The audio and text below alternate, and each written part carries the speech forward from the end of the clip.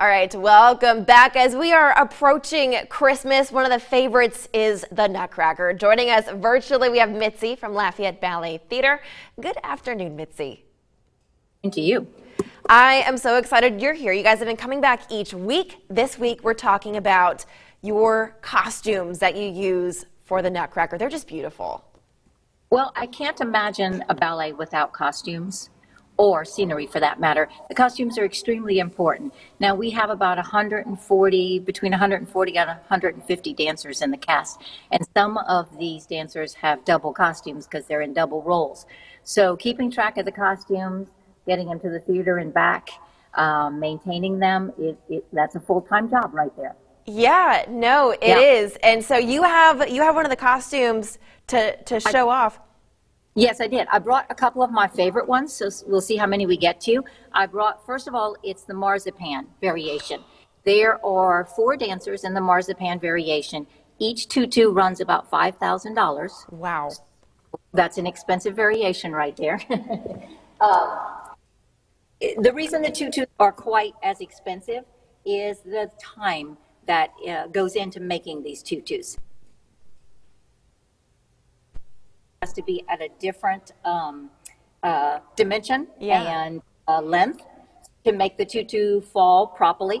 Now, these tutus are not for partnering work, so there's less detail that goes into them. But when you have a tutu that has to be partnered by a guy, you can't have any decorations or anything around the waist because that's where they lift the girls and turn the girls.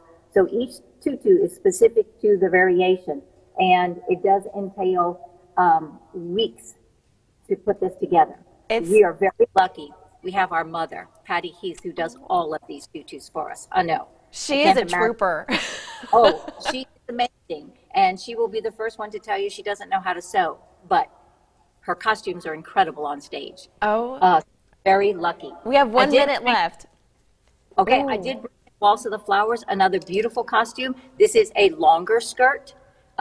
It's called a romantic tutu because of its length. And it is to resemble a flower, and I think it does such. It does. Resembles, yeah, as if it has petals and everything. That's one of my favorites to watch on stage with those costumes. I love that one. I agree.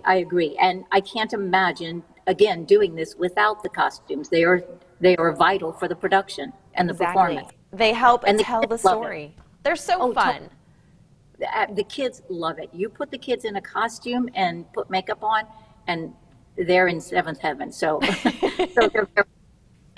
And Mitzi, really quickly before we go, tickets are on sale now. How can people buy tickets for the virtual performance this year?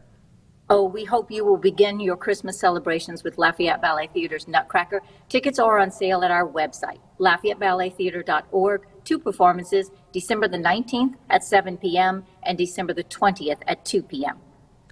Well, Mitzi, thank you so much for coming on to show us some of the beautiful pieces that are in the Nutcracker. Thank you so much, Taylor. Absolutely. And if you guys at home want to purchase tickets or get an up-close look at those costumes one more time, this interview is going to be on our website, KLAF.com. Stay with us. We'll be right back after this, but first, let's check in with Corey.